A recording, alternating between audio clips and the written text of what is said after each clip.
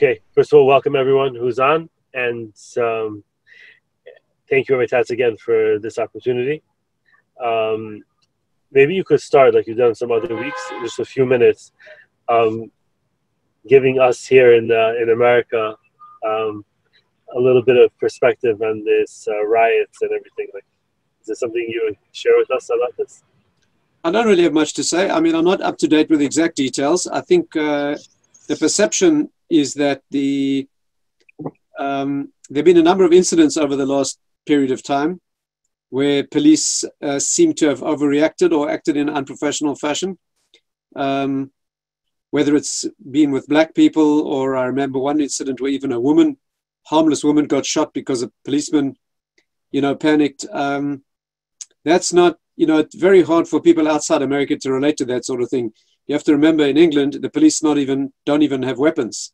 The police don't carry guns. So the American culture of guns and violence and violent response, very hard for people outside the United States to relate to that. We expect a much more controlled conduct. Even if a policeman has to endanger himself to make a clear judgment before using lethal force, that's something that in outside the United States that's expected. I don't think it's really for me to comment on American culture. I think you can well understand the anger and frustration of people when they see the events the way they purported to be. And I think you can understand the racial element to it as well. From a Jewish point of view, of course, if expressing anger and strong political sentiment has got nothing to do with looting and stealing. I mean, that's just using an opportunity in a illegitimate fashion. But I think you probably do better if you ask me other questions. Okay, thank you. So we'll start with a question, and just the format we do over here is we try to focus about 5 minutes per question. And also, I just want to mention to anyone, if you have questions, please feel free to. I'm just going to name myself here better. So I'm Rabbi Rutenberg here on the list, and you can private message me questions, and we'll try to address them to Rabbi Tatz. So how would you define Kabbalah? What is Kabbalah? Okay, first of all, let me thank Rabbi Rutenberg for this final session of our 5 sessions. I actually wanted to do 50 sessions, but he limited me to 5. So unfortunately, that's where we're going to have to stop. But it's been a great opportunity, and 5-minute quick answers to questions. Interesting format. But anyway, everyone should support Emet, wonderful, groundbreaking institution in the New York area. Kabbalah. Kabbalah means received tradition. Although it is logical and has its own inner structure, nevertheless, it's received from a higher world. Kabbalah is the mystical, mysterious dimension of Torah, the hidden aspect of Torah. And of course, much too much to say about it in 5 minutes. I'll just say one idea, one brief idea. We call it Sod. The technical word we use for Kabbalah is Sod. Sod means secret. And the basic idea here, the reason we call it secret is not because you don't happen to know. A secret is not defined as something you don't know. A real secret is something that you could not know. In other words, it's not because no one told you, it's because no one could tell you. Sod is material that is living in a world beyond words. Let me put it to you this way. The Gemara says in Masechta Chagiga, the Gemara says that when the rabbi teaches the student Kabbalah, the teacher is not allowed to teach the subject, only give hints. Or as it's put there, Roshei Prakim, which means sort of, headings or main categories. So some people think it's some sort of a game. You've got to say, he's got to guess. That's not the idea. The idea is that the teacher cannot say these things. There are no words for these things. These things live in inner knowledge, way beyond the words. The words are necessary in order to form just a direction for the student to take. But the wisdom goes far beyond words. And therefore, the brief answer is Kabbalah is the hidden tradition, deep inner aspect of Torah that's been handed down together with the Torah, never written down, and comes to be written and revealed paradoxically in the opposite way to Torah. Let me leave you with this thought. Jerry just held up a copy of my book. Very pleased to see that he's got it. That book, which is called, there you go, as dawn ends the night. One of the main themes in that book is that Torah gets revealed less and less as time goes by. The world darkens and gets hidden. But paradoxically, Kabbalah gets more and more revealed. So as the world darkens, the light of Kabbalah ascends. When it ascends fully and bursts into the world, that's called Mashiach. So paradoxically, over time, although most of Torah has been lost as we move through time, Kabbalah gets revealed more and more as time goes on. Let me greet Rabbi Cohen, whom I see is driving someplace in the United States. My guess he's either going out to a rugby match or to windsurf, probably on the lake. I don't know where he's going. Anyway, it's nice to see him and have him participate. Rabbi Rittenberg, I have two questions on my screen. Can I give your permission to answer them? Of course. Okay, so the first one is a woman's voice. That's called Isha. So there's an issue limiting a man listening to a woman sing. Not a voice, it's a singing voice. And why is this the question is, why is this an intimate revelation? The answer is, there are many components to the question. One question, obviously, is why is it women who are expected to be modest and cover their depth in a certain way more than men? That's one element to the question. But let me deal with the immediate question, which is, what is there about a voice that is intimate? If you know anything about music and the power of the human voice, and you hear a woman sing, when it's well done, I'm talking about noise. I'm not talking about modern rock music and inane words. I'm talking about something very, very soulful. There's no question that the personality comes through in the singing voice. It comes through in the voice altogether. But music, which is a carrier wave of the soul, is a very deep revelation of what is inward. And the whole concept of a woman's modesty is not to reveal the inner dimension too explicitly in the outer world. You have another example, is a married woman should not be revealing her hair. Now, there's nothing erotic or naked about hair, right? It's a spiritual revelation. The hair of the head is not like an uncovered part of the body. If it were, of course, then even unmarried girls would be required to cover their hair. The point about the hair is that it's a spiritual erva. In other words, it's a why the hair reveals something very deep. Will take us deep into Kabbalistic discussion of the aura and the light that surrounds the body. But the voice, the simple answer to the question is, the voice is a very deep revelation of what you are. And singing, especially singing with talent, where the personality is in the song, that is an extremely potent revelation, right, of something very deep. And that's why it falls into the category of modesty. On a related question, I have a question here. Where can we find the laws of tzniut? In other words, the laws governing a woman's modest presentation. There are many, many works on that. You can find many books. Probably the best known is Rabbi Falk's book. And I think maybe it's called Crown of Modesty, something like that. I'll just point out to you that although that book is comprehensive, it goes through dress and a lot of details. I'll just point out to you, it is a stringent book. So I'm not sure, you have to be, not for everyone who's a beginner necessarily. You have to know realistically who you are and where you're beginning and make small and meaningful steps. But that is an encyclopedic book looking at the technical halachot of modesty, and I'm sure your local rabbi can steer you in the direction of many more. Right, Rabbi Rittenberg, next question. Okay, so I have a question here. Hi, Rabbi Tatz. I hope you are well. I greatly enjoy reading your books and listening to your shiurim. Recently, the following question has been on my mind, and I would greatly appreciate your perspective. I understand that Hashem interacts with us in a highly individualized manner, and that all that he does is for our ultimate good. However, at the same time, it seems that there are moments like when there is a plague, perhaps like the current corona crisis, when Hashem decrees something on the community. In such situations, it seems that someone might get afflicted due to him or her being collateral damage, quotations, and not because he or she is indeed deserving of this. This seems in contradiction to the earlier mentioned idea that Hashem interacts with us in an individualized and purely beneficial way for each and every one of us. When connected to Hashem in the current situation, how can one feel that Hashem is looking out special for him and all done is in his best interest? I would greatly appreciate to hear your thoughts on this matter. Okay, this is a very difficult question. First of all, greetings, Daniel. I noticed you late, but I'm glad to have you with me. Okay, how's your baby? Good? Good. Okay. This is a hard question. So let me say, first of all, the principle. What's being referred to is a principle that the Gemara teaches, that when a destruction is released on the community, the language in the Talmud is when the destroyer is given permission to to destroy in a plague type situation, then there's no discerning between the good and the bad, those who deserve and those who don't deserve. Let me hasten to tell you, this is not a question of God being unfair or incapable of targeting the bullets accurately. This is a question of revelation. Let's be clear about this.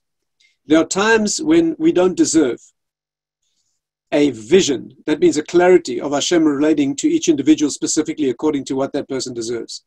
And at such times when a community is given a message, and the message to the community is you're not on a good enough level, one of the aspects of suffering is that there's no apparent discerning. It seems meaningless. Let me put it to you that way. It seems unfair and it seems meaningless. Inwardly, everybody gets exactly what they need, make no mistake. Inwardly, that's always happening. But at times of crisis that affect the community, it's less visible. Let me give you another example of this. There's a thing called ashkacha pratit. That means an individual getting dealt with exactly according to what they deserve. Everybody gets exactly what they need. God is interacting with every blade of grass, let alone every human being. But some it's more revealed and some it's less revealed. The people on a higher spiritual level, Hashem's interaction with them is clearly revealed. They know it, they see the response to their tefillot, they know it exactly and it's visible. There's people on a lower level who don't live on that level.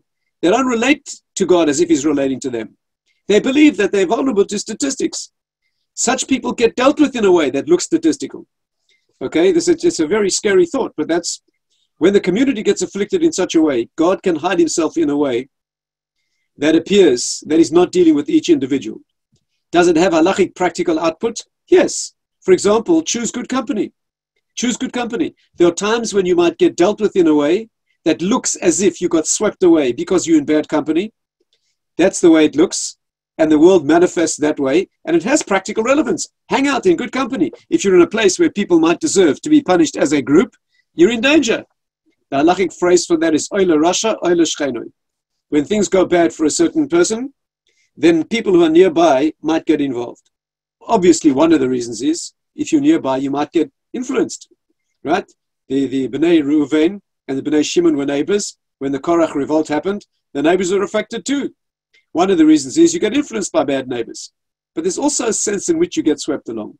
But let me assure your questioner, right, that God is always interacting with the world, but there are times when he does it in a more revealed fashion. That's a great privilege and a pleasure. And there are times when he's more hidden. I'll give you a final example. When something happens to you as an individual, we don't know why things happen. We don't know. When you live in a prophetic era, you go to the prophet, you know exactly why this illness occurred and this event occurred and that event occurred. Today, we don't know. There are rare exceptions. Sometimes a person does something and you see the response exactly and specifically. That's a tremendous privilege.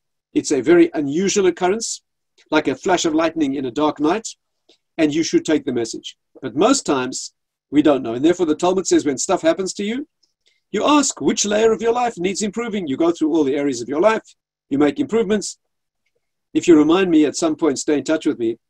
In Mitzvah Hashem, soon I'll give a class on why things happen, based on a text. If you'd like to look it up, you can look up the text beforehand. It's a section in the Mesilat, in the Derech Hashem. In Derech Hashem, the Ramchal, I see Jerry's reaching for his book, so I'll give you the exact reference.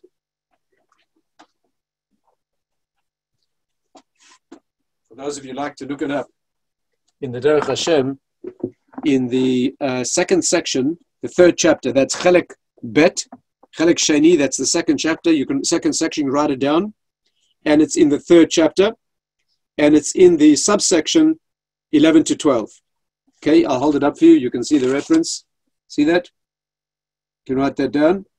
Now, this is a very good edition, by the way. This one has good English translation and very excellent notes at the back by Rabbi Aryeh Kaplan.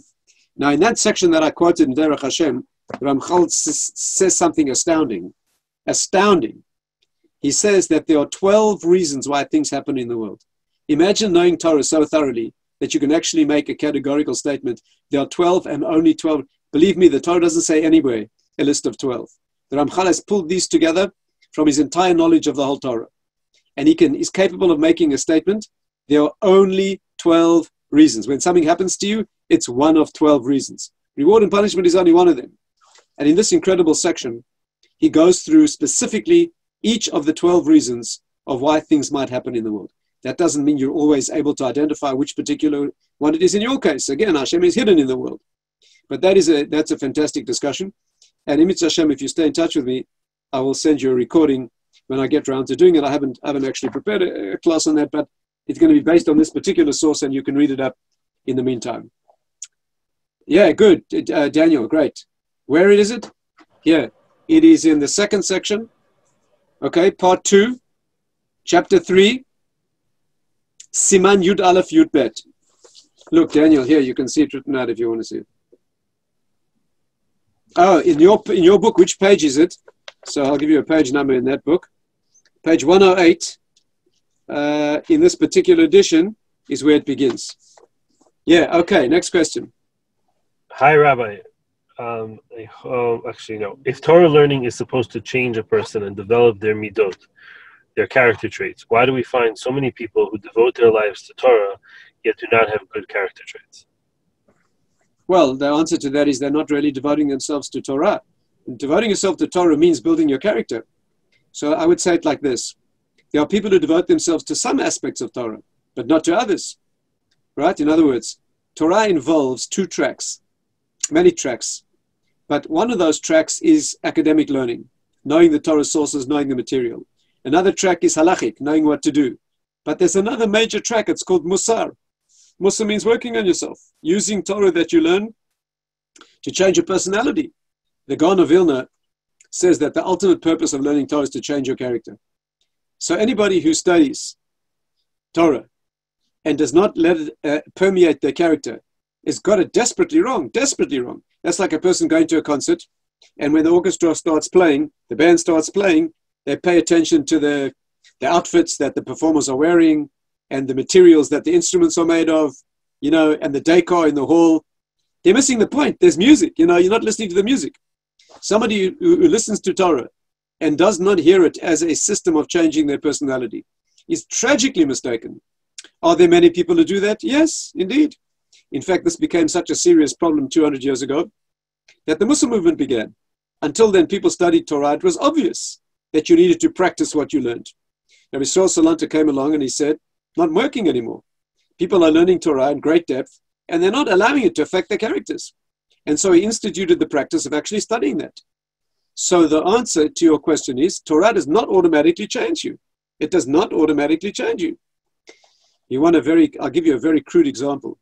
If you know anything about martial arts, the great martial artists in the world, if you study the history of karate, for example, you know that it's always been conceived by the great masters as a way of developing character.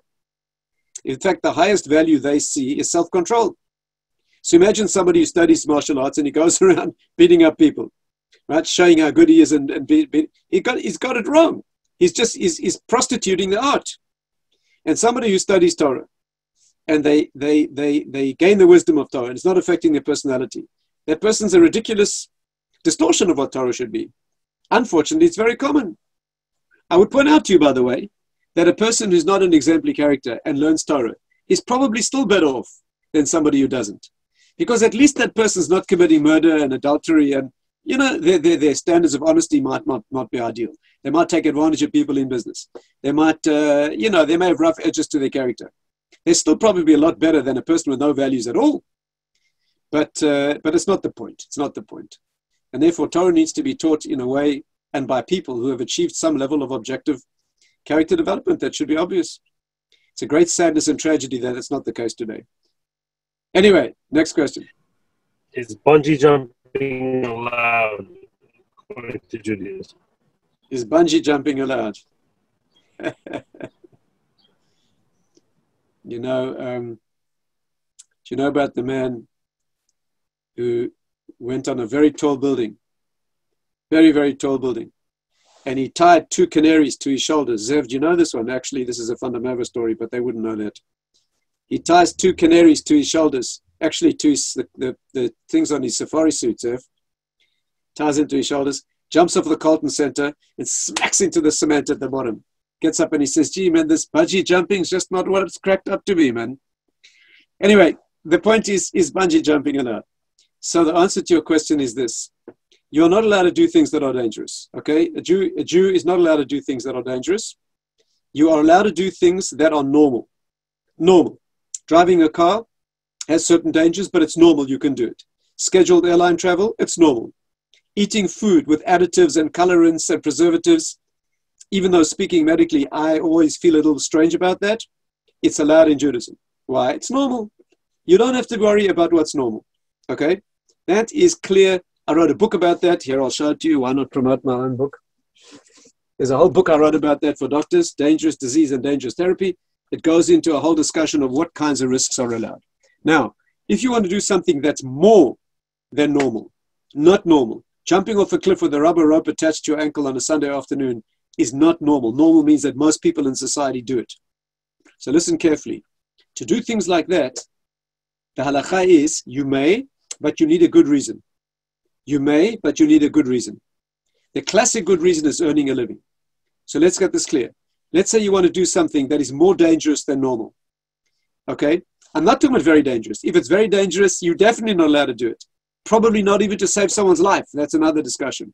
I'm talking about things that are slightly more dangerous than normal. The Talmud says you can do it if you have a reason. The best reason is, the normal reason, earning a living. The Talmud gives an example of people picking fruit on the branches of very high trees where there's some danger of falling. The Gemara says if you're doing it as an amateur, not allowed. Doing it to earn a living, it's allowed. The Torah allows you to do things that have a moderate danger when you have a good reason. Good reason means earning a living, ability to get married, living in a normal social environment. You're allowed to do it. Now, first question to ask about bungee jumping. How safe is it and how dangerous is it? The fact that its perception may be dangerous is not the point. I would guess if you measure the fatalities of bungee jumping, I would guess that probably one in many thousands die. I would guess. I don't know the figures. I'd be very surprised if it's more than 1 in 10,000 jumps. Probably. I would guess. That's very safe. But it's not normal. And therefore, to go bungee jumping, you need a good reason. For example, it's the only way you can earn a living. It's not for a Jewish boy to earn a living that way, by the way. But let's say it's the only way you can earn a living. Maybe. Let's say you're bungee jumping to raise an enormous amount of charity. Maybe. But to do that for no reason, not. Parachuting, you know, they say if you parachute and on your first try it doesn't work, then parachuting is probably not for you. But anyway, be that as it may, if you parachuting, probably 1 in many thousands probably die, which means it's very safe, but it's not normal. And therefore, if you're an instructor and you earn a living doing it, maybe. More realistic questions are you allowed to ride a motorcycle? Now, riding a motorcycle is normal, but not most people do it. In other words, it's perfectly acceptable in society as a normal activity, but it's not that most people do it. Speaking as a doctor, the injuries you see on motorcycle accidents are just so horrendous, so horrific, that, you know, that has to be taken extremely seriously. My personal halachic opinion is, under certain circumstances, if you need to ride a motorcycle to earn a living, probably. If you're doing it not to earn a living, probably not. Let me finish with this. There's a classic question was put to Rav Moshe Feinstein. They asked him, is allowed to be a professional ball player? Football, American football. Zev, this is not for you. This, you know, Zev, it's the game that those wimps play with all the padding and all that, right? Not like real men who play rugby. But anyway, American football. There is a risk of getting a broken neck in a tackle or breaking someone's neck. There have been catastrophic injuries. Rav Moshe Feinstein writes, if you're doing it professionally, probably acceptable. Earning a living. The danger is known. The danger of getting injured or injuring someone else, the other person is also participating willingly. If it's done to earn a living, probably.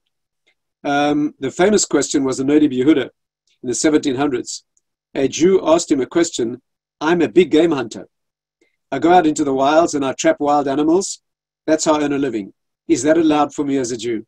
By the way, I want to tell you today, the Kruger National Park or any place like that, probably the safest place to be. It's the cities today that are dangerous. But anyway, be that as it may, in his day, going out into the wilds was dangerous. You know what he answers? A fascinating answer. He says, first of all, being a hunter is not a Jewish profession. It's an Esav profession. Right? A Jew we don't hunt animals. Especially with the cruelty and so forth and so on, we don't do that. But from a halachic point of view, if you earn a living doing it, okay. Doing it because you feel like it, danger not acceptable. Going into a dangerous situation, somewhat dangerous because you're earning a living, yes. So final answer, bungee jumping, if it's very safe objectively and you have an excellent reason, maybe. For fun on a Sunday afternoon, no. I say a little Tehillim and go learn. Yeah, next question. The next question is actually two different questions, both sort of related, somewhat connected. How can one be happy with his lot? Meaning, how can I get this to enter my heart and not just be in my mind? Okay, that's a great question. The question of being happy with your lot, that means you have a certain amount, maybe limited. Maybe you'd like more money and more facilities, you don't have it. And we have an ideal of being happy with what you have. How do you do that? Let me say two things here. This might surprise you. Number one is, if you need more, it's allowed to strive for more. You know, if you feel you have a need for you need a certain amount of space, a home that has a certain amount of comfort, or certain kind of food, or certain type of clothing, you know, you have to know what your level is. To force yourself into a level that you're not ready for may be unwise. Maybe unwise. If you make more effort to earn more money, will you earn more money? Isn't it predetermined at Rosh Hashanah anyway? It is largely, but you can increase the blessing. You can increase the blessing, and if it's a genuine need, Hashem will give you that as well. So the first point I'd like to make in answer is not to force yourself into some unrealistic level. You don't have to live in poverty and discomfort, in threadbare clothing, you know, in circumstances that make you miserable because you think it's a religious thing to do. No. When you're forced into that, then it's a question of maturity, of adjusting to what you have. And the second element to answer to your question, this is something you cannot fake. The question says, how can I get this into my heart and not just in my mind? You can't fake it. When you reach a level of maturity through your own spiritual development, your own work on not focusing on yourself so much, giving to other people, working hard with other people, appreciating the lacks that they have, trying to help other people with their deficiencies. As you mature and become a genuinely bigger person, this falls into place automatically. It's not a thing you can sit back and say, I'm going to tell myself. It's like you cannot build emunah and bitachon because you decide to do it and simply focus on it and it happens. It takes years of practice. It takes small steps. Okay? It takes small steps. For example, happy with your lot. So you have a financial issue and you want to buy something. It's a financial strain. It's a small thing. Think about it carefully. Do you really need that? Do you really need it? Something small, not a big thing, a small thing. Can you do without it? See if you can do without it and be happy. I'm not talking about being hungry and being miserable or cold. I'm talking about something that's a bit of a luxury, and you can train yourself, small steps at a time. I think that's the beginning of the answer to your question, but it's something that cannot be forced and should not be focused on to a dysfunctional degree. Let me put it in most general terms that I can. You need to be normal. Before you can be special, you need to be normal. And we live in a culture, some aspects of American culture are not really normal. It's an American dream situation. What's projected and presented as essential is so often, you know, way beyond what's necessary. First one needs to be normal. From there, you can start developing. Yes, any other questions? So another question over here is, if someone struggles with being overly... Oh, we're getting some background noise. Hold on, let me see. Something's wrong here. Hold on. Yeah. Can you maybe mute that person, then it'll be easier. Yeah, everyone is supposed to... Yeah, okay. Thank you. Okay. The question is, if someone struggles with being overly emotional and sensitive, how does the Torah teach us to work on this or overcome this? You know, I think it's a very similar answer. Let me begin by answering this. A person needs to know that your disadvantage and problem in life is always your advantage. Your problem is always your gift. If you're emotionally sensitive, that's terrible. You'll be very easily hurt, but it's an incredibly useful tool when you're building a relationship, when you're building a marriage or a relationship with your child, or you're a therapist, or you need to use your emotions. That's a wonderful tool. The person who is very thick-skinned and feels nothing, that's wonderful. It will keep them out of certain emotional pain, but it's going to be a big problem when they're trying to bond. So the first thing to register is your gift is always your problem. Your problem is always your gift. If you're quick to respond, right? You respond immediately. That's fantastic. You'll save a life when other people are, you know, stunned and not know what to do. On the other hand, you'll say an angry word before you control it. Your advantage is always your problem. So the first thing for your questioner to know is, if you have a very, very sensitive and emotional personality, first thing is it's excellent. Now the question is, control it. Okay, how do you do that? You need to read its situation carefully. Is this a situation where I allow myself to emote and bond, or where I need to put a defense around myself? The ideal Jewish person, the ideal Jewish child, is a child raised with tremendous inner sensitivity, tremendous vulnerability, loving, peaceful, giving, totally sincere, open honesty, inwardly, with a family, in a marriage. But outside relationships, a very shrewd exterior, otherwise you'll be eaten alive. They used to use the image of the cactus, you know, the sabra. The sabra is very, very sweet inside, but it's got spines on the outside. A Jewish child needs to be raised to know that you have a sensitive, loving, totally unjudgmental, when it comes to the close relationship of a marriage, parent-child relationship, total open trust. Outside of that, cautious, defense. You know, here's an amazing thing. You look at a Torah personality, the great rabbis, unbelievable, incredible cosmic feeling of love for other Jews, unbelievable sensitivity, and very shrewd where appropriate. Very shrewd. The Torah, you notice when you learn Torah, you see it deals with the unbelievable depth of love and giving, and the Torah itself teaches you all the perversions and all the difficulties and all the dishonesties and all the distorted things in the world. You know, somebody once said to me, how do you raise your child in a religious world? They were talking when we lived in Israel. You live in an isolated, sealed community. Your children see only the religious. When your kids get out into the real world, whoa, they're going to be so shocked.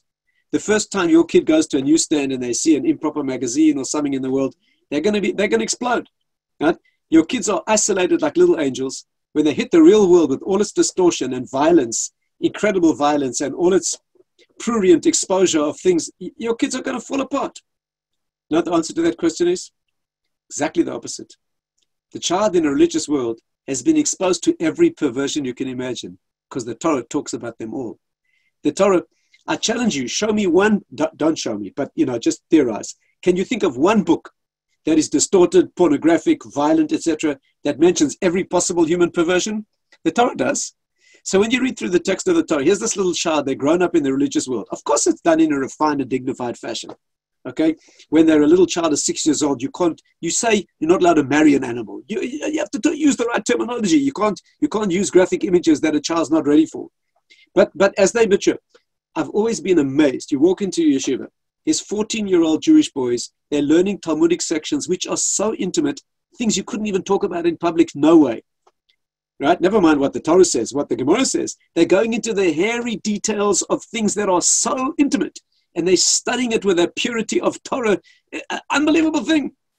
So this child raised in the Torah world, right, when they get out into the real world, of course they'll be shocked and horrified to see how distorted it is. But there's nothing, but it's the secular child who never had that education. He's the kid who gets out to a street corner and someone shows him a picture and stuff that he never dreamed of, right? He's not the one who's prepared for it. And therefore, at age-appropriate stages, the Torah talks about the Torah isn't a syrupy, do goody-goody thing. The Torah is full of every illicit pleasure, every perversion, every distortion the world can throw at you. And kids deal with that. They deal with it. A Torah personality knows the good side and knows the bad side. The Chazon Ish once had to deal with a certain Israeli politician. It was a very difficult time in Israeli history. They were trying to put girls in the army. It was a very hard time. And there was one politician who was completely opposed to the religious world, coming from a very bad place. And the Chazon Ish had to send a message to this man. So he said to the messenger, listen, go and meet that politician and gave him a message. And he said, by the way, don't take your normal route. He said, take certain back alleys. Don't ask me why, just do it. Don't take the normal route. Take certain back alleys. And he directed him through a strange. The fellow took that route, and who did he meet on one of those dark back alleys? The politician who he was going to find, who was trying to avoid him by taking that route. The Chazon Ish knew that the man would be devious, and he even knew which devious route he would take. Being a Torah mind doesn't mean that you're naive. It means you're pure and beautiful, and you understand the world of the distorted as well. Anyway, The answer to the question is a sensitive and kind and wonderful personality, great, in the right place. But it needs a shrewd defense on the outside. Bottom line, to be a Torah personality, you need to know your personality and know where it should be allowed to express itself correctly and where it needs to be controlled. Can I take another minute, Rabbi Rittenberg? No. Yes. Only 5 minutes for each question, right? But listen, I'll give you one beautiful example. Here's a classic. You know, when the Jewish people made the golden calf, the women did not participate. The women, the ladies, they were on a much higher spiritual level. They were not tempted. They did not participate. They refused to give their gold. The men forced them. The men took the gold from the ladies by force, and they built a golden calf. God rewarded the Jewish women. You know what he did? He gave them a gift called Rosh Chodesh. He gave them a special festival, unique only to women, Rosh Chodesh. But the mystery is he didn't give it to them immediately. He gave it to them later when the Mishkan was built. When the sanctuary, the Mishkan, was built in the desert, that's when he gave women the gift of Rosh Chodesh. And the question is, why? They did a good deed. Why do you wait to give the reward? Listen to this. The answer is beautiful. This has been said by Mordechai Miller. He said this: when the Jewish ladies did not give their gold to the golden calf, why didn't they give their gold?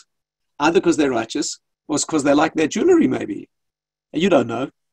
But later, when the Mishkan was built and the ladies gave their gold, then you see, but maybe they gave their gold to the Mishkan because they give to anything.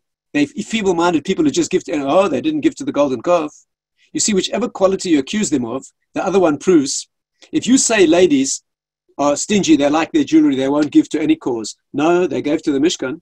And if you say, well, they don't think they give to anything. No, they didn't give to the golden calf. You see, each one shows that the other one was under control. So I don't care which their quality was, whichever one it was. The other event proves that it was under control in the right place. And therefore, the formula for personal success is know your character, let it come out fully where it's appropriate, and put the brakes on where it's not. Next question. Okay, we have a few different questions regarding vegetarianism or vegan, whether this is an optimal lifestyle according to Jewish law, whether it's even allowed. Somebody was asking if possibly at the time of Mashiach we'll be vegetarian, possibly the Rav Kook was a vegan. So can you give us your insights on this whole question?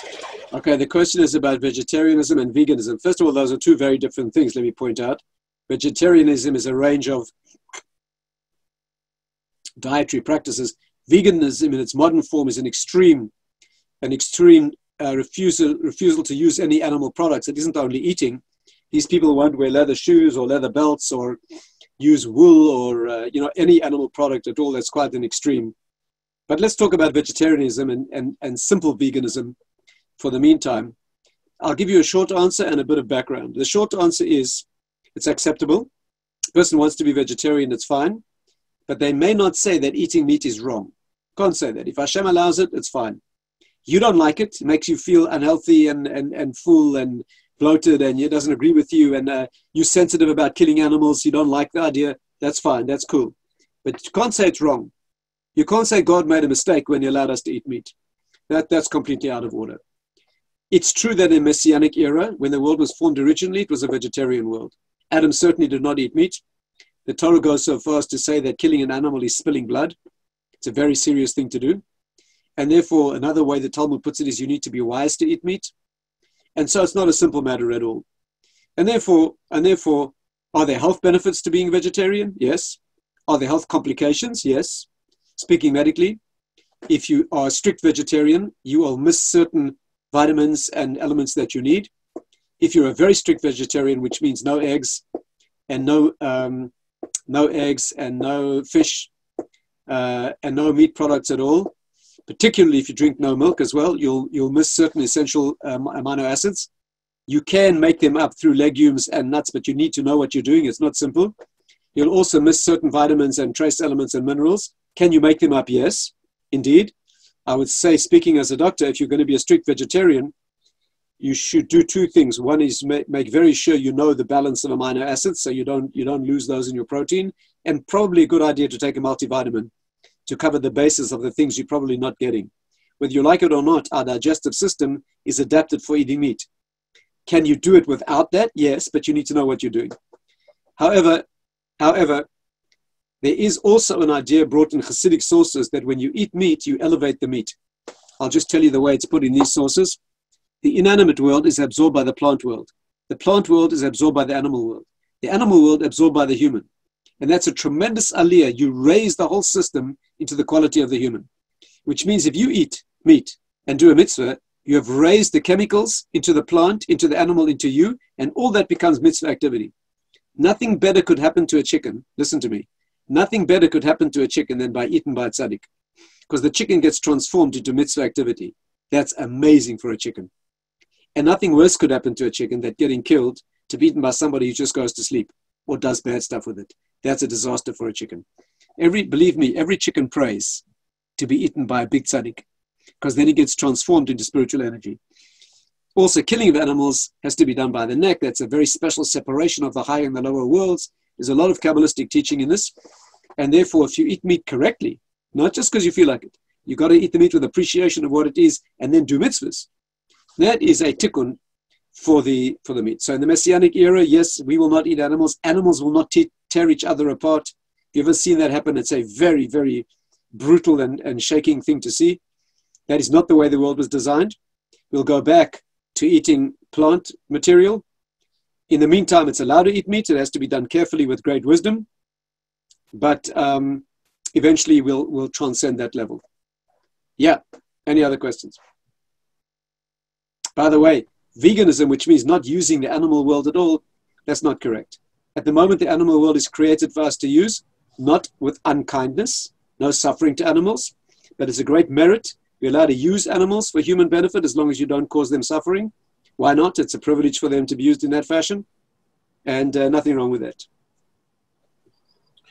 All right, Tatz, thank you so much. I have a few other questions. So a few different questions regarding the role of women in Judaism. So one question was, the person writes, my Beis Yaakov education taught that women are meant to have their husbands make decisions on their behalf of the family. This infuriates me. Please clarify the Torah view. Okay, so let me repeat that. Beis Yaakov education taught this lady that her husband should make the decisions for the family. First of all, she should get her money back from the Beis Yaakov. That's the first step, because they taught her wrong. Secondly, she should tell me the name and address of the lady who ran that Beis Yaakov. I've got a few friends I'd like to send around on a dark night to deal with that lady. That's just a Jewish education. Let me correct it. The way family decisions should be made is by consensus. By consensus. By the way, if that lady's infuriated, she needs therapy. She needs help, because being infuriated by something in a family relationship is going to not be good for anybody. So she needs discussion with her husband and come to a workable solution. And if not, the family might need some sort of therapy or a rabbi to mediate. You don't want to live your life infuriated with something that's wrong. But I'll tell you the right way to make family decisions, and I hope your question is listening to this. First of all, you make decisions by consensus. Family decisions are made by the family. However, what if you cannot reach agreement? Let's say you can't reach agreement. There's a difference in husband and wife. What should you do? So listen to me carefully. First of all, there are practical steps you can take. Every Jewish married couple should have a rabbi. A rabbi they both like and trust, who knows them, understands them individually, and understands the reality of their situation and their family situation.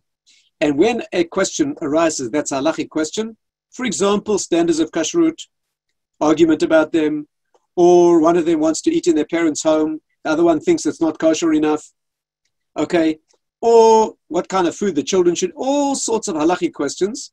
You go to the rabbi, you both trust the rabbi, he makes the decision for you, and then it's cool. No arguments, no tensions. That was the deal, okay? Of course, you choose a rabbi you're going to accept. Got to be somebody you both look up to. Every married couple should accept a rabbi like that. It takes the heat out of many, many family decisions. Secondly, if you can't do that and you cannot reach agreement, so the halacha is that in certain circumstances, the husband makes a final decision. And in certain circumstances, the wife makes the final decision, right? It's not that the husband makes all the family decisions. Certain things fall to the husband at the end of the day, and certain things fall to the wife at the end of the day. Which things fall to the husband? generally what's called Mili Deshmaya. Mili Deshmaya means religious, halachic things, except for the woman's halachic area. So when it comes to things dealing with Torah learning, for example, the man makes the final decision. If it's the woman's halachic area, the kitchen, kashrut, anything to do with food, that is her area. He's got no opinion about that. He does not interfere. That's her business. When it comes to marital law, Jewish marriage, intimate marital law, that's the wife's area. No interference. You marry this lady, you trust her. And what she says is good. End of discussion. When it comes to practical matters, it's the wife's decision, what's called mili da'ara. Anything practical, she makes the final decisions. She wants green walls with yellow spots, you love it. Got no opinion about that. Anything practical, she's got the sense, she makes the decisions. And therefore, there's division of authority. It's a wonderful way to remove the tension from a marriage. Each one has their own area of expertise, and they are the dominant decision maker in that area.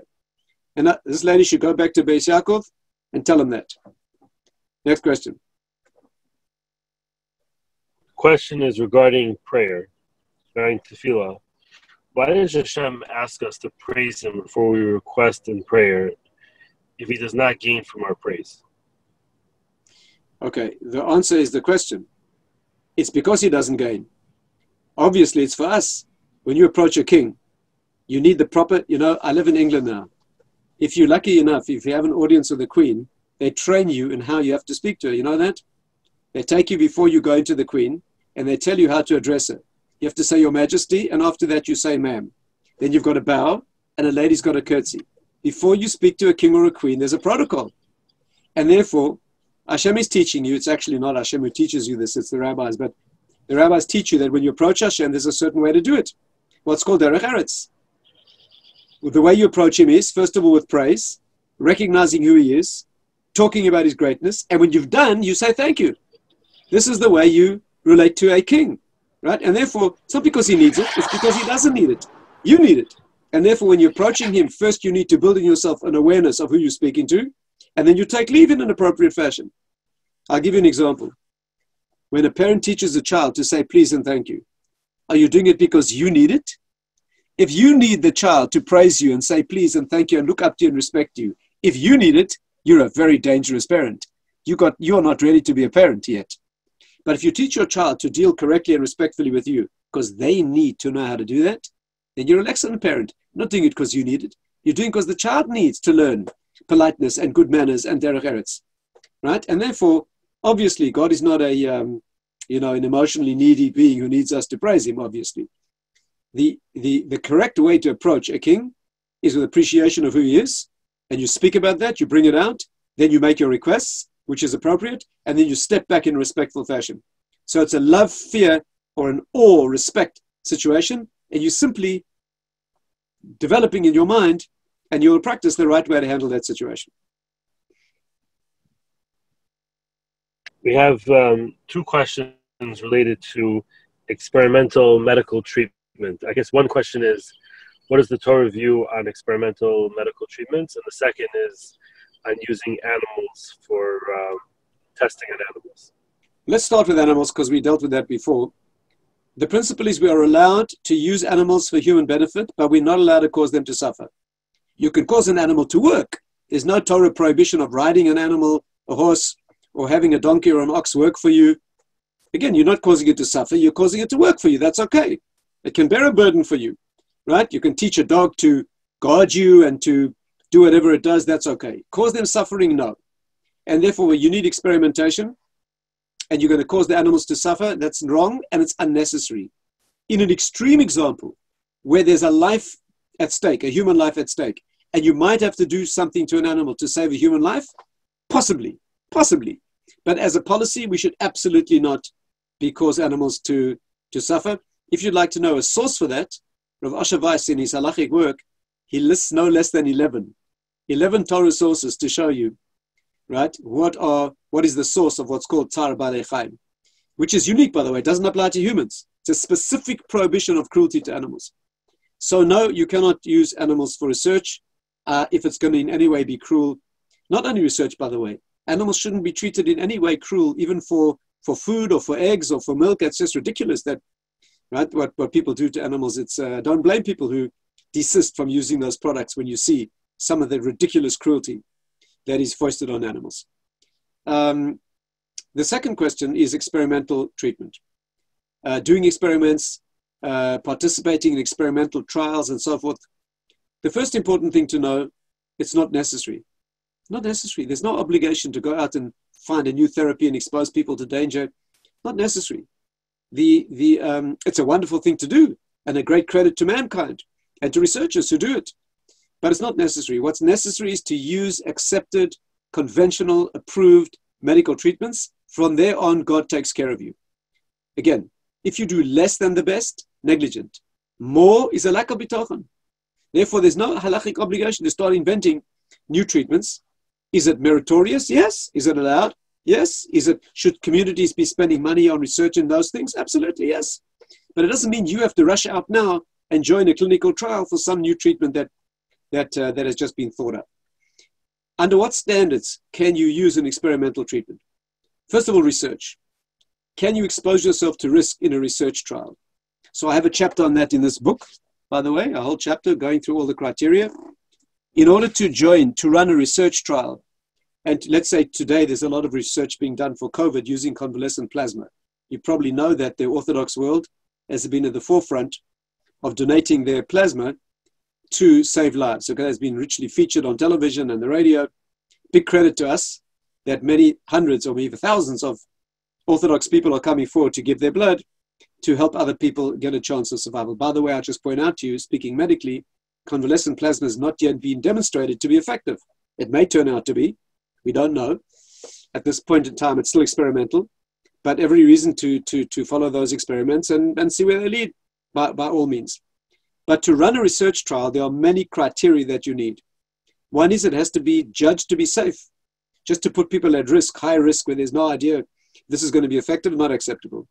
Secondly, there has to be consent. The people participating in the trial have to know the risk they're getting into and take it on voluntarily.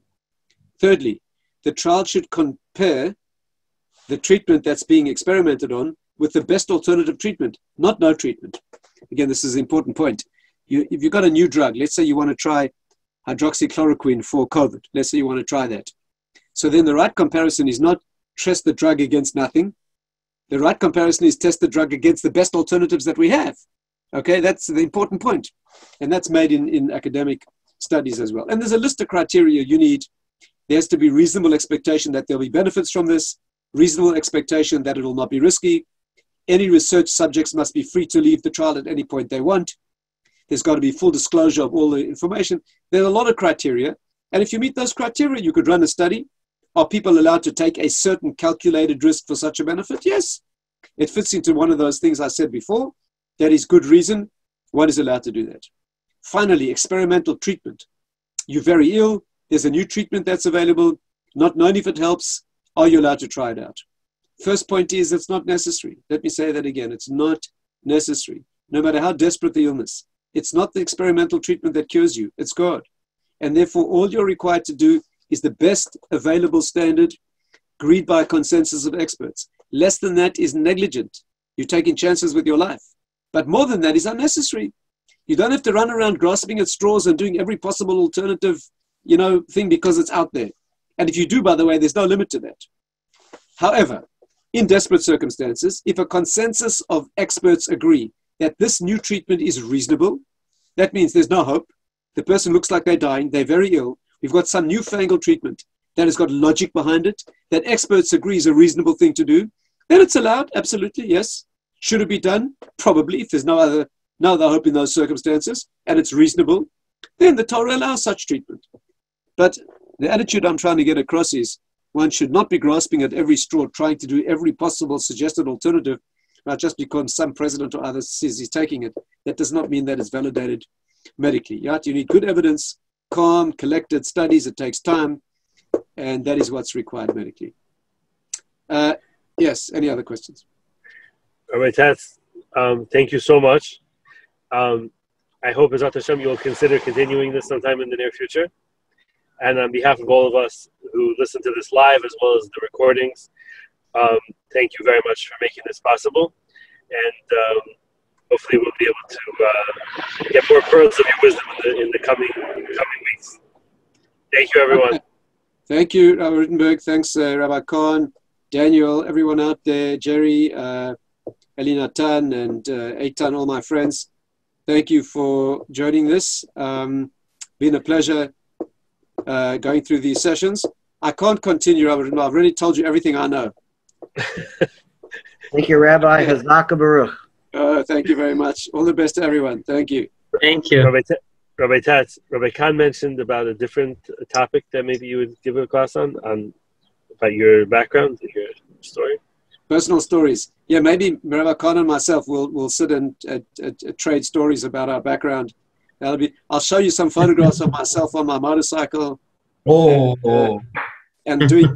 I'll even maybe if you're really nice to me, I'll show you a picture of myself doing martial arts. And Wow! Kind of, yeah. I'm going to have to get a bigger Zoom account for that. Yeah, it should be on your website.